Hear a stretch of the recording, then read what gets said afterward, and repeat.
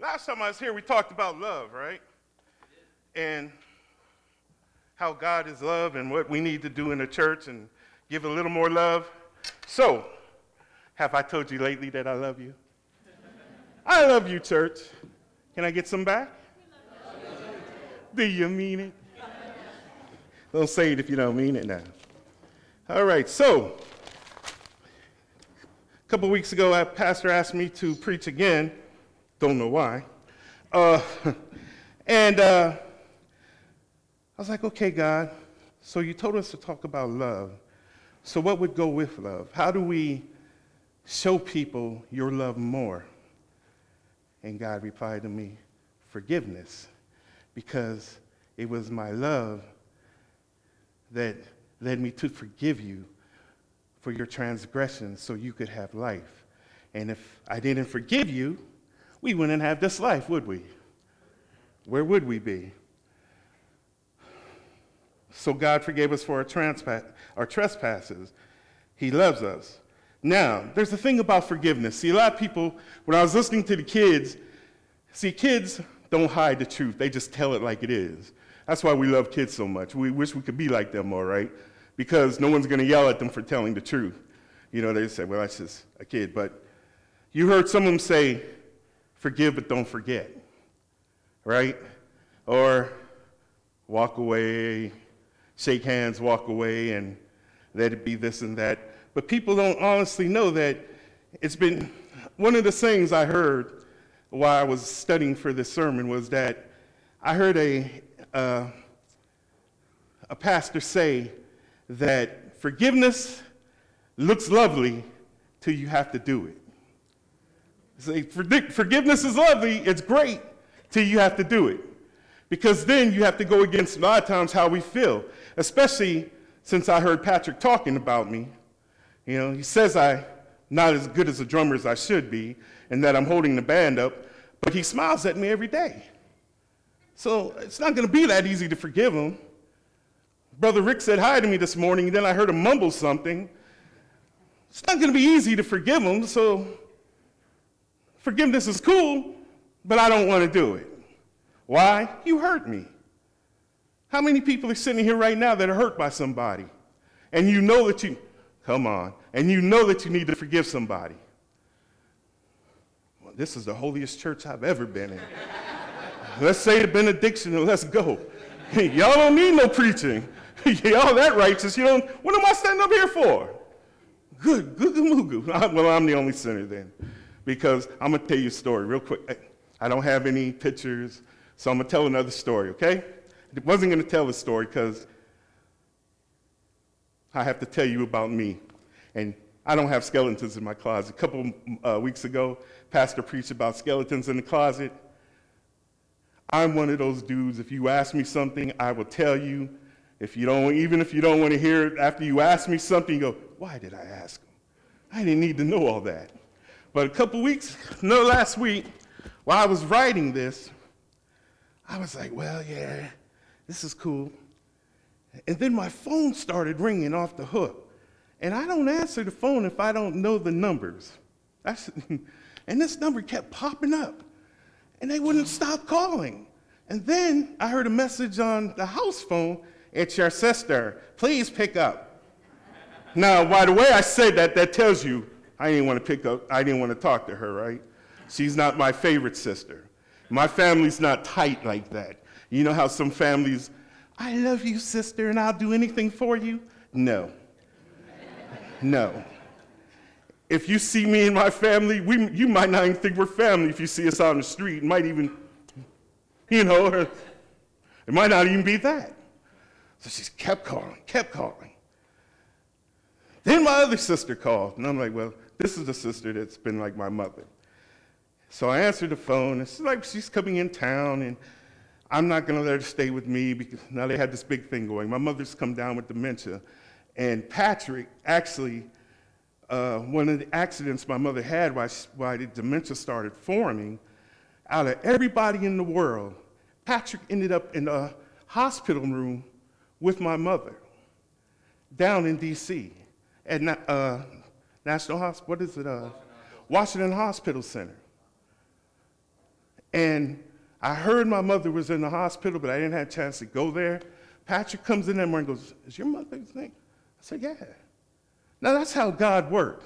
Because everyone in the world, he comes and gives me firsthand that he saw my mother. She's okay. I'm like, wow. So there's this big thing going on between my two sisters. You know how sisters get. And the brothers stay out of it. If you're a smart brother, you stay out of two sisters bickering. No matter if it's a drag out, beat up, if you see punches, you walk. If it gets too loud, shut the door and walk. But don't stay there, because they're going to make you pick sides.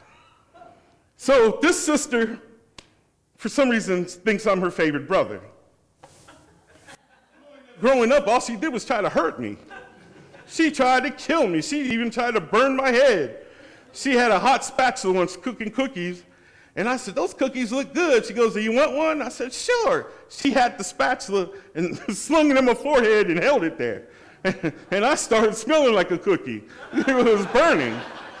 Now, you think that's not going to scar you for life. Oh, yes, it is. So I said, I know she's not going to call and ask to stay with me.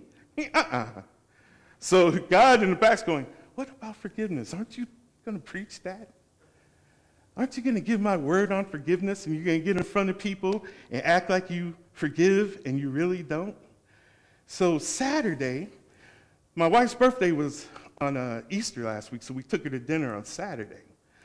And where we were eating is by this shopping place called Wegmans. And around the time that I was sitting at the table talking all this mess about my sister, my son's sitting there, my wife, and they're just going, I'm like, no. I'm just going off. And then my wife goes, okay, we paid the check, let's go over to Wegmans. My wife walks into Wegmans. 2 seconds later, she calls, your sister and your sister-in-law are here in Wegmans. Right? So I'm like, I'm looking around, I'm putting stuff on, I pull my hat down, got my glasses like so I can't, I'm going, oh Lord. And then God's like, see? What are you talking about now? See how close it is to you?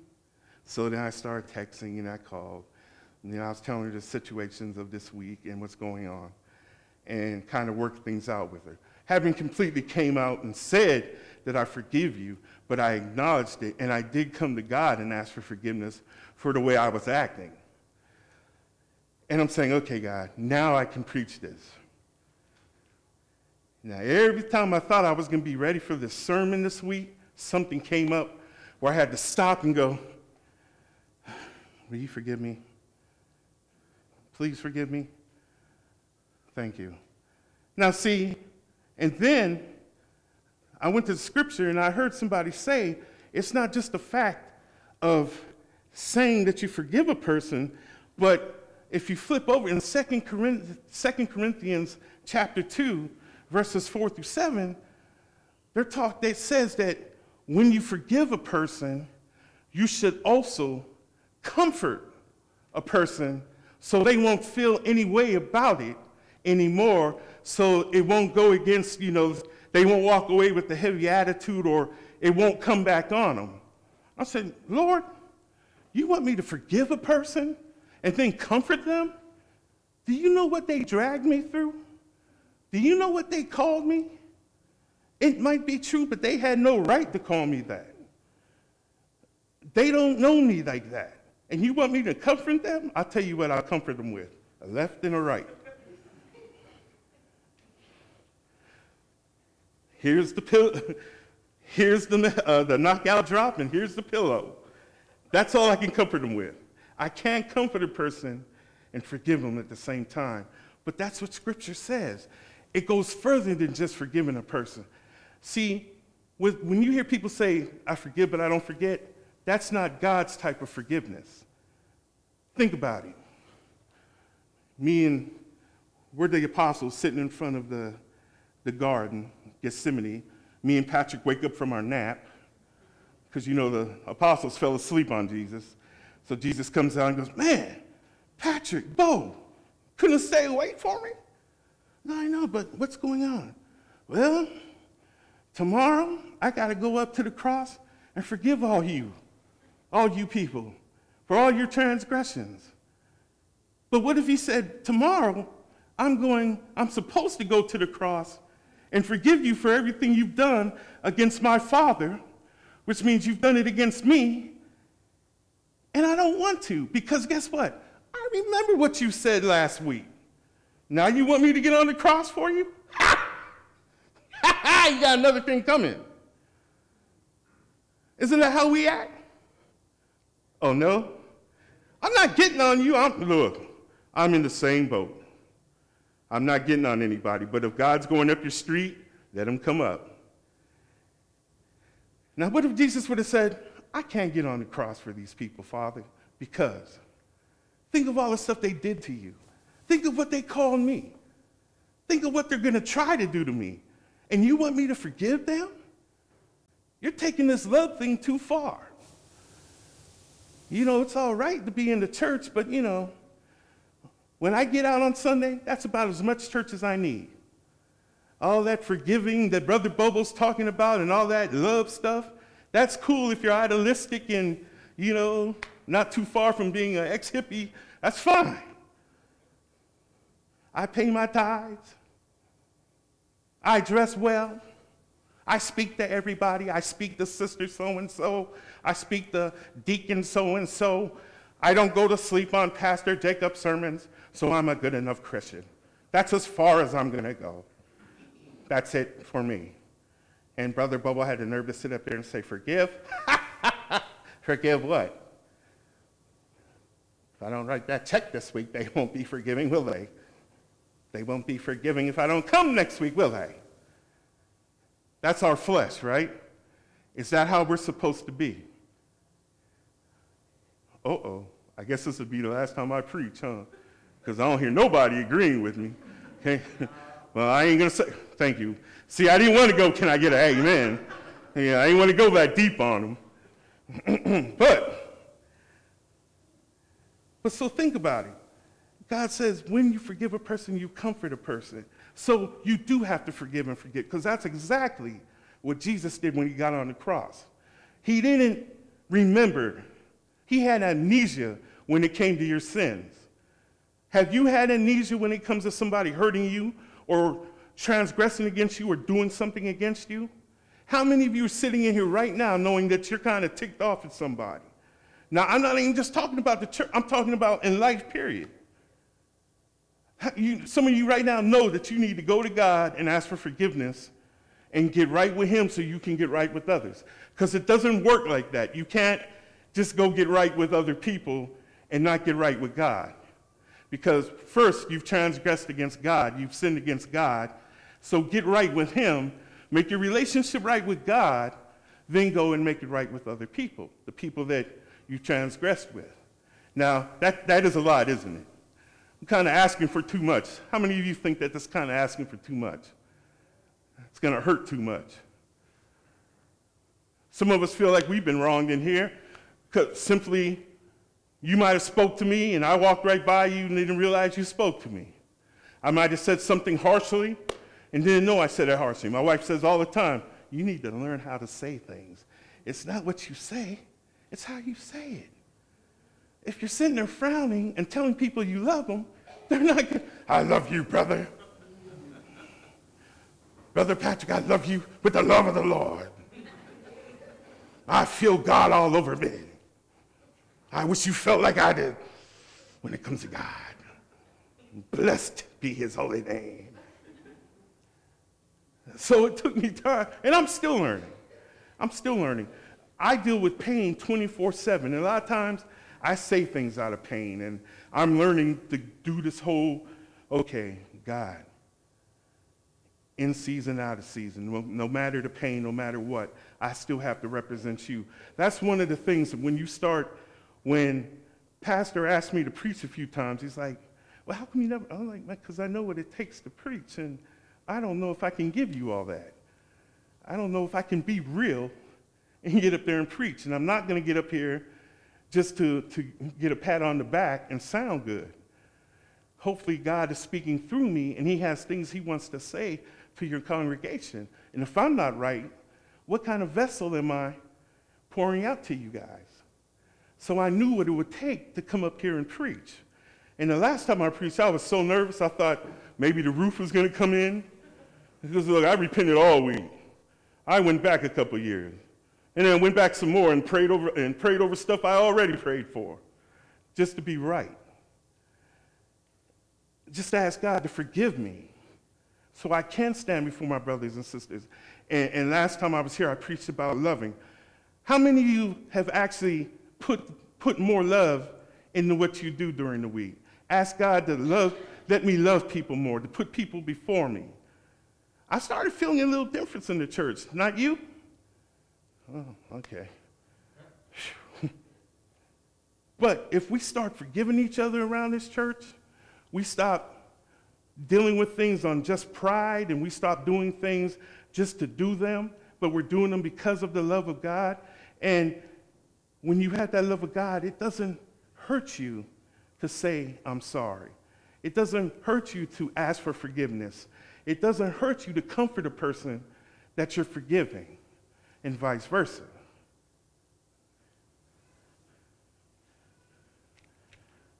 I don't even know why I have these notes up here. I don't even know why I wrote the sermon, you guys. I just try to go with what the Lord's telling me. Are you with me so far? Are we doing all right? Okay, so I might be back, huh? Amen, amen, amen. Whoa. So where do we start? Where do we start with this forgiveness? See, I could have got a lot deeper with forgiveness, but let's take baby steps. I'm not here to get all deep on you and try to force you into things that you don't understand, but the scripture we read today is a perfect scripture to start with. You go to what? Matthew, what is it? Matthew, I wrote all these notes down. You know, Matthew 18, 21, 35. And then there's what? Matthew 14. And there's so many scriptures. Go in your coordinates and look under scriptures that talk about forgiveness. And there's so many scriptures that says God forgives you. God will forgive you. Until God forgives you, once God forgives you, he'll give you the Holy Spirit. Once God forgives you, he'll put you where you need to be. Once you're right with your relationship with him, so many things can happen in your lives. But what does it take? It takes you to forgive. And some of us need to forgive ourselves. Some of us are just beating ourselves up and don't know why. So some of you, forgive yourselves. Go to God and ask for forgiveness. This is where we start today. Rick, how am I doing on time? Am I good? Okay. So I don't have to do any fillers or anything like that. I don't have to tap dance or anything like that. Don't dance. I can show you the belly dance. Oh, no. Okay. So where does it start? It starts here. Today we're not doing a communion. So let's do this. Just indulge me for a second. Let's start with us, with our relationship with God. Let us all bow our heads and close our eyes. Now, for anybody that's sitting out there that you know that you need to get right with our Father. You need to get right with God today. And you need to ask God for forgiveness of your transgressions. And you need to say, God, I want to be right with you because I want to walk in your spirit. I want to walk in your love. I want to walk in your peace and your glory. And I want to forgive others. I don't want to walk around with this heavy feeling of frustration because I don't know how to forgive. I know that you forgave me and gave me a whole new life, Father. And your word says, until I forgive others, when I forgive others, you forgive me.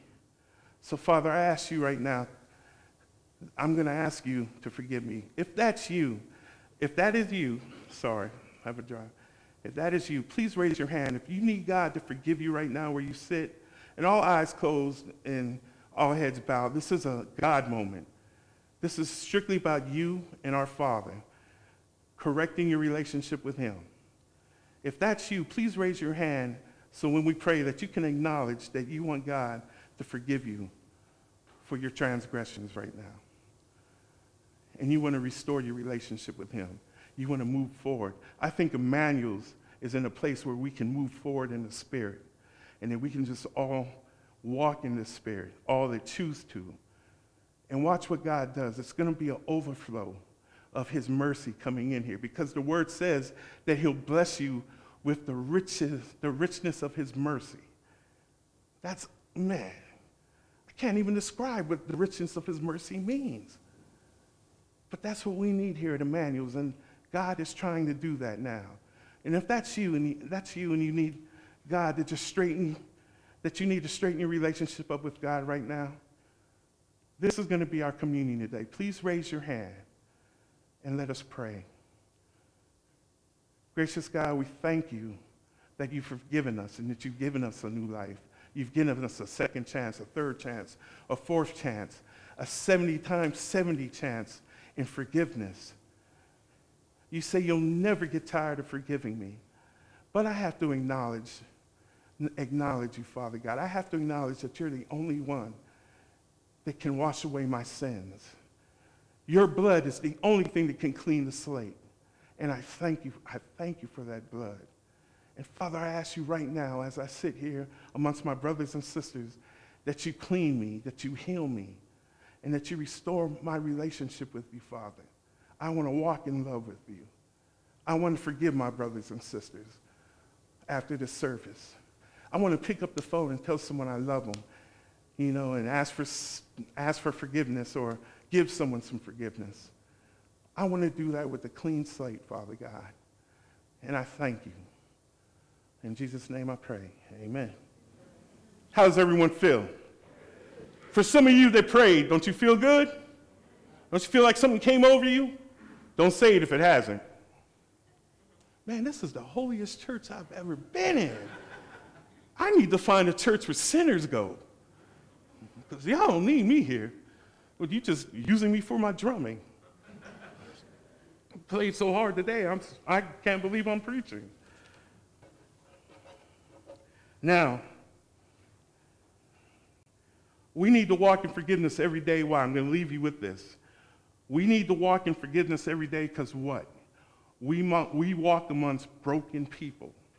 We're broken people. We need to know that we're all broken and we need to be forgiven. So we need to walk in this. Amen?